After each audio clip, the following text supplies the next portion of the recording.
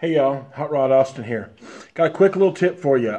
You hear about you can't reuse a crush sleeve on a ring and pinion gear. You know, the crush sleeve that goes between the two bearings on the pinion.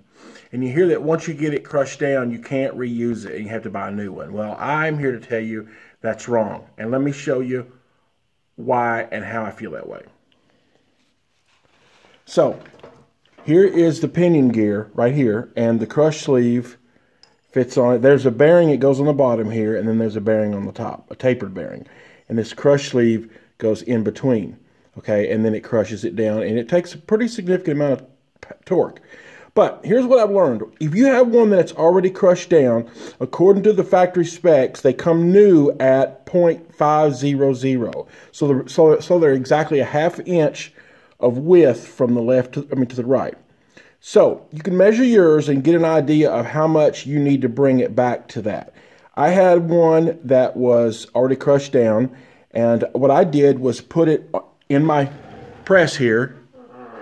Look at my press, and I got these metal pieces that came with it, and I found a round drift pin about 1.25 inch size, something like that. So I can lay it on here like this and bridging the gap. Of course, I'm just giving you an illustration. I'm not actually got it set up then to do it. But you can put it in there, leave a space, and of course, I've got to adjust mine up, but bring the press down and let this push pin right here push down on that and flatten that out just slightly. And if you'll do it there and then turn it and then do it there, I don't know, maybe about every at least 4 sides. 4 equal sides, north, south, east, and west. But if you want to do it like 6, then you can. And just push it down and flatten that right there out. As you can see, I've kind of already done right there. And what it'll do is when you flatten that out, it will spread it out slightly.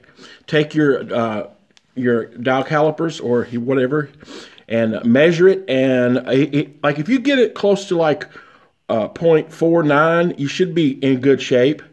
I don't think it's up to you. But anyway, you can definitely measure it and tell a difference.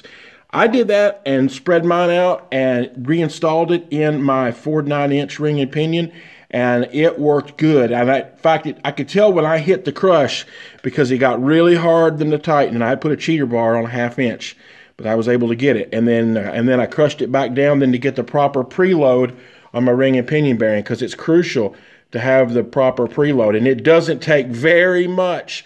Once it gets down close, it doesn't take very much of a turn, and it really clamps it on down.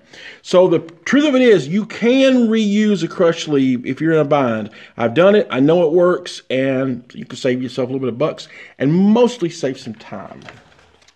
Anyway, thank y'all for watching. Click a like if you agree or comment or whatever. Peace out. Hot Rod's Woodshed. Bye-bye.